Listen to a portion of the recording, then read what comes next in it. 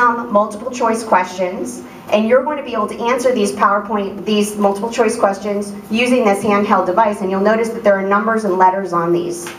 And the multiple choice questions, as you'll see in a moment, have choices that you can select 1 through 4.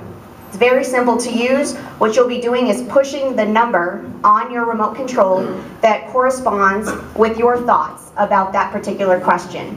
And if it's done right, if you push hard enough, and sometimes you do have to push pretty hard, you'll see that number pop up in this little red screen on the front of your remote control. If you are pushing the button and you don't see that number pop up, it could be that your battery is dead or something's wrong with that remote, but have no fear. We brought plenty of them with us. So if you're having a problem with yours, hold it up in the air, and Kathy or Jessica will be able to run you a new one so that you can participate that way. So again, there are 2 ways that you can participate.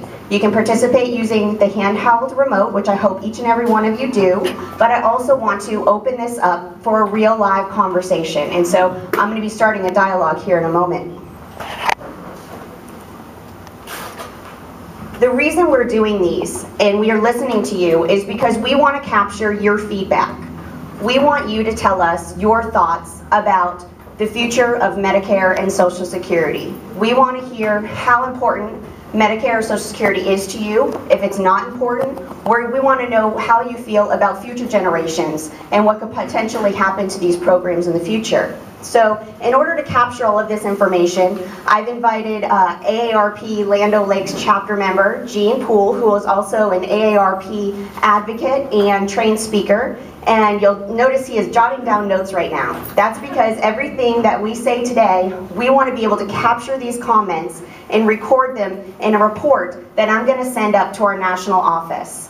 And all of these compiled reports from the conversations that we're having all over the country, all over the state, and all over the communities here in the Tampa Bay area, we're going to compile a huge report that has all of your comments and feedback. Send that up the line to AARP's National Board of Directors, which is an all-volunteer board, and they're the ones who decide what AARP's position is going to be on various issues, including Medicare and Social Security. We also want to use these compiled reports to share them with the media, and I do want to point out that we do have members of the media here today.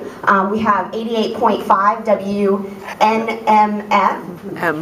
MNF. I knew I'd get the initials wrong, but it is 88.5 FM.